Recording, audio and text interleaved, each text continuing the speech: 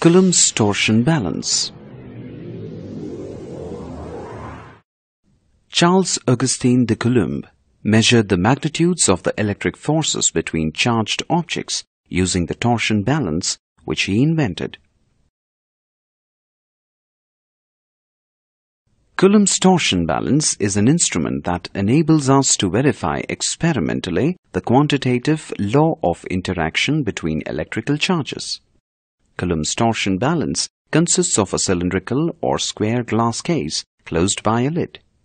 A glass tube emerges from the lid. The tube is closed with a piece of metal called torsion head. A torsion fiber is suspended from the torsion head. This fiber holds a horizontal needle made of lac with a small brass disc at one end and a sphere of elder pith at the other. The height of the needle is adjusted by a knob which is turned to wind the suspending thread on a horizontal axis. A scale that is circumscribed on the glass case is used to measure the torsion produced in the fiber. Let us see how Charles Augustin de Coulomb deduced the famous Coulomb's law. In order to study the intensity of the interaction force between two charged bodies, the brass disc was made to touch a small metal sphere, which was at the end of a glass rod suspended from a hole in the glass lid of the balance. Coulomb observed that the thread suspended from the needle did not move as both the disc and the sphere are without charge.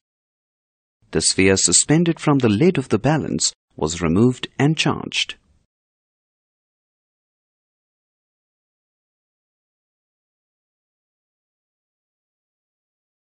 He placed the sphere back into the balance.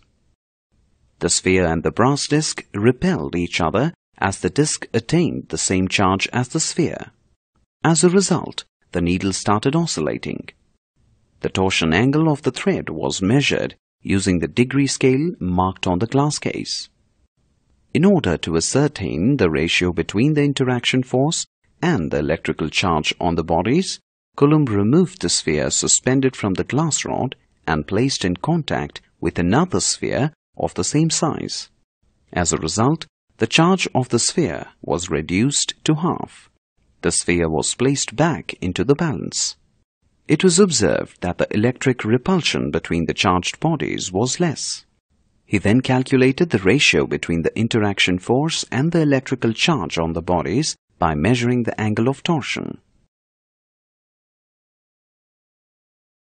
Coulomb found that the force between two-point charges was directly proportional to the product of magnitude of two charges and inversely proportional to the square of the distance between them.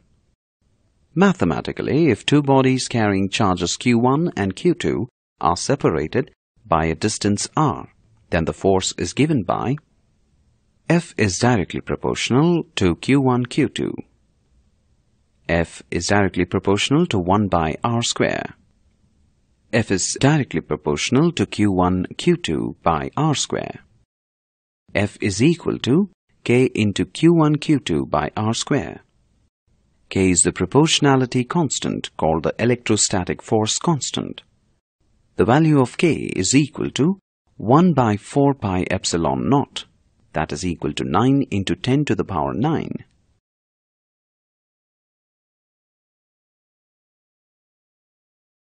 The relation F is equal to K into Q1 Q2 by R square is known as Coulomb's law.